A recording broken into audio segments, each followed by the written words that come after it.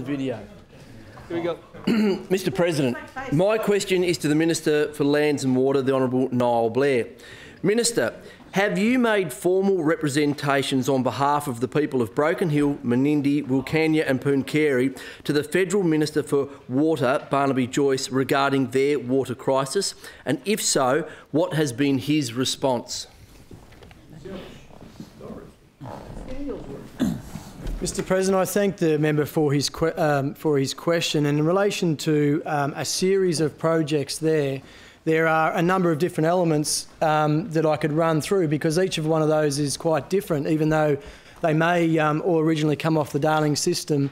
Some of them involve the utilisation of weirs for their water supply. Some have bores, and some are looking at bigger projects as well. And in some cases, Mr. President, we haven't needed to go to anyone else for assistance because the New South Wales government has been able to put up the money for these things as well. So, Mr. President, in relation to the Broken Hill short-term and long-term solution, this government actually funded it through the election commitment that we said that we would take to the 2015 election. So we don't need to go and seek any extra funding for that project to commence, because we've already committed the funds ourselves. In relation to some of those other projects, again, DPI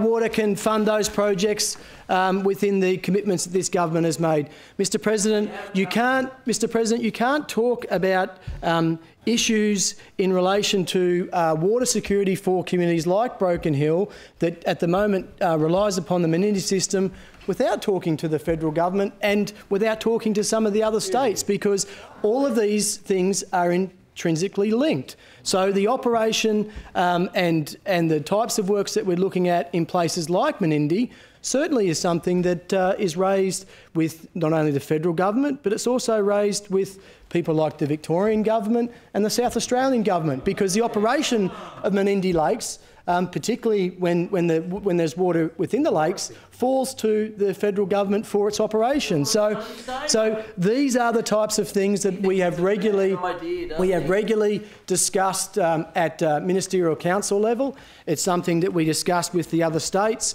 And more importantly, Mr. President, it's something that we discuss with the communities right up and down the Darling system about what we're doing, because what is an issue at Menindee is also an issue further upstream for some of those communities that rely upon the irrigation sector. It's also for those communities downstream of Menindee that also rely upon the irrigation sector, but also, as the member has mentioned in the initial part of his question, also rely for the... Point of order. Mr. Jeremy Buckingham on a point of order. Point of order, Mr. President.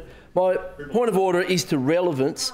Mr. President, my question asked what formal representations the Minister had made specifically to the Honourable Barnaby Joyce. We're nearly 2 minutes through his answer and he has not, but I believe, been even generally relevant to that question as to those representations to that Minister. Yes, there's no point of order. The Minister has the call.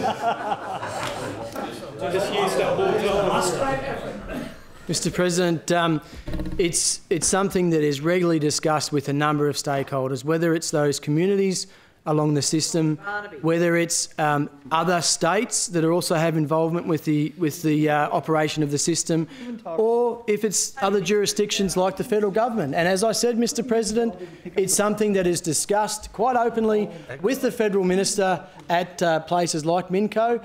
The local member at the moment, Susan Lay, I've had discussions with her about what's happening out there, and also with the redistribution. The township that surrounds, that's the township of Broken Hill and Menindee Lakes, will be redistributed into another federal seat. So I'm sure there's going to be another series of conversations with federal members in relation to what we're planning there. But the point of it is, Mr. President, the New South Wales government is funding this project.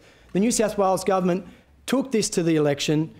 Those opposite stood in the way of this funding.